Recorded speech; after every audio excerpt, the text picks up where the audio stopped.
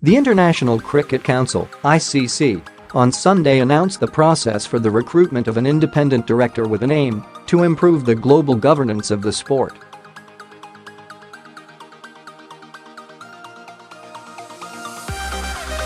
The introduction of an independent director, who must be woman, was approved by the ICC Full Council in June this year as part of wide-ranging constitutional change.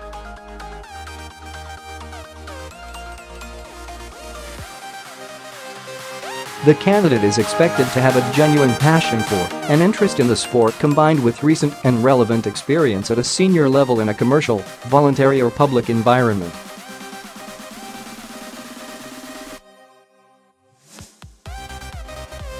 She must be independent of the International Cricket Council and during the term of her appointment must not hold any office or perform any executive or operational duties for any ICC member or state, association or member of any member.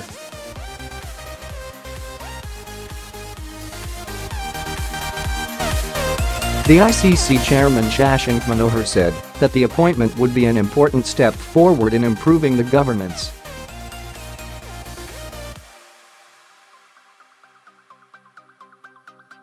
This is a key appointment to the ICC Board, and adding another independent director, particularly a female, is an important step forward in improving our governance.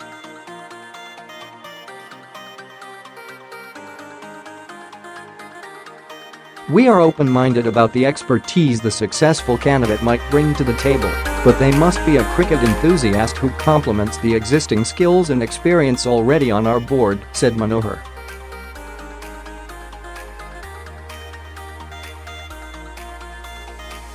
The independent director will be appointed for a 2-year term, although she may be reappointed for 2 further terms with a maximum 6-year consecutive period of service.